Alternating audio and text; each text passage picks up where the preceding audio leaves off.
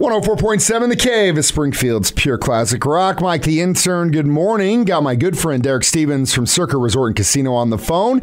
How do you like the Chiefs right now at this point in the season, sir? In a dominant position here going forward. You know, it's crazy you mentioned that, Derek. The funny thing about that is, you know, earlier in the day, the Bills lose to the Jets. And then all of a sudden, that loss that we had, we being the Chiefs, to Buffalo early in the season isn't as deep. Now, they own the tiebreaker, of course, but at the same time, that helped us. And then watching that game all day Sunday, just going, what are we doing? What are we doing? But they pulled it out, man. That Mahomes magic. Can you believe it? Yeah, I mean, unbelievable. What a crazy game. I mean, to be honest, the fact that Vrabel kept them in the game with no offense, no quarterback was kind of amazing. But yeah, it played out great.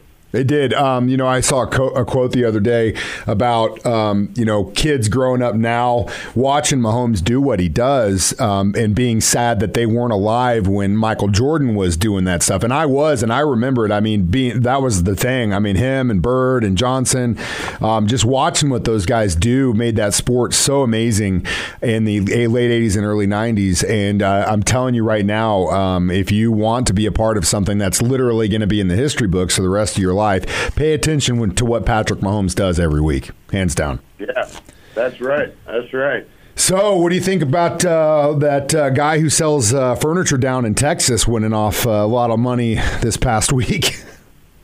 Yeah, I know Mac pretty well. He did pretty well. You know, off the record, I mean, he would have made a lot of money if the Astros would have lost. But it's a hell of a good PR and media story. You know, he's gonna get $75 million. But what a lot of people didn't really understand, they're all saying, "Well, why didn't he hedge? He should have hedged." They don't really understand. His bets were the hedge because he was hedging the furniture business. You know? Yep. 110%. And that in itself it's kind of how those, you know, win $1 billion drawing, unlock the key safe. It's essentially all an insurance payoff at the end of the day because that's how he did it. And smart business guy, you know what I mean? And it worked out for him big time. Of course, I've got Derek Stevens from Circa Resort and Casino on the phone with me this morning. We've got a flyaway in January, last regular season game when the Chiefs take on the Raiders. We still don't know exactly what time, but it's going to be that Sunday. We got a pep rally. We got to watch the game from Stadium Swim. And as Derek has mentioned, do not wait on getting your seats, getting your hotel stay at Circa because there's a convention going on that's a pretty big deal that week, and they will more than likely sell out. So don't sit on it. You're absolutely right. And I'll tell you what, when you look at this schedule after what happened last week, boy, this Week 18 game is going to be something for the Chiefs. I mean, it's going to clearly impact the playoff schedule. Chiefs are in a great position here right now. But that's going to be a really, really key game, this last game of the season. And they've got a lot of tough hombres coming up. We got to go back out to L.A., face the Chargers. We got the Rams at home. We got to go to Cincinnati and face the Bengals.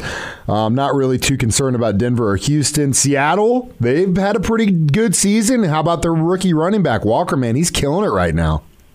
Yeah, I mean, Darren Walker, I mean, it's been unbelievable. Michigan State kid coming on. He's kind of jumped up near the top of the Rookie of the Year wagering. 110%. The schedule. I do want to mention something to you, though. I'll tell you what, compared to some other team schedules, you know, I think the Chiefs got a lot out of the way early. You know? Yeah. The win at Tampa, big deal.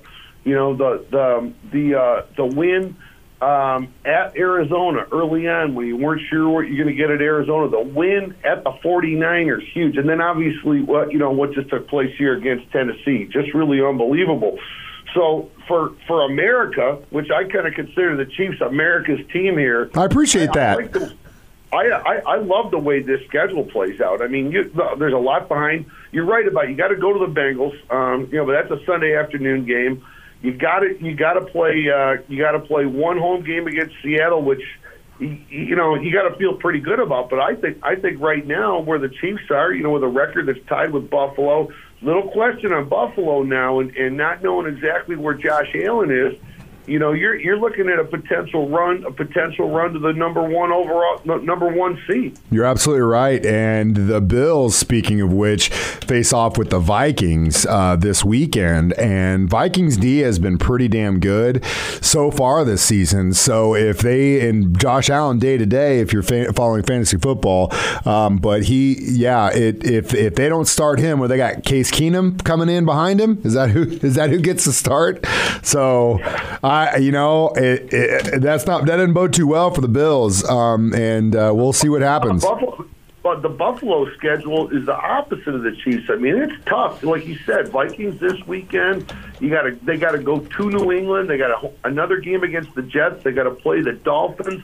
They got to go to the Bengals, and they finish up their last game of the season back with New England. So I think, on a schedule basis, the Chiefs are in a much better position, as we go into week 10 here. You're absolutely right. And the other thing I'll leave you with is, can you believe that the New York Jets are in that group of guys right now? That just blows my mind. But they're having a hell of a season. They're having one heck of a season. And, after, there's a lot of thought after Breece Hall went down. They thought there'd be a lot of struggles, but so far they've been hanging in there. So we'll see. I mean, now the Jets got a little bit of a tough schedule going forward as well, because they got a lot of road games. They got to go to Minnesota. They got to go to New England. They have to go to Seattle. They got to go to Buffalo. They got to go at Miami. So they've got a tough road ahead of them. But yeah, the way this AFC is playing out, boy, I couldn't be more excited. Me too, man, and that's what this is all about, Derek. We're going to come see you again this January, Chiefs Raiders in Las Vegas, Circa Resort and Casino. Get your room right now. Use the special code Chiefs20 online, 1047thecave.com. Derek, have a great weekend, and I will talk to you next Thursday, sir.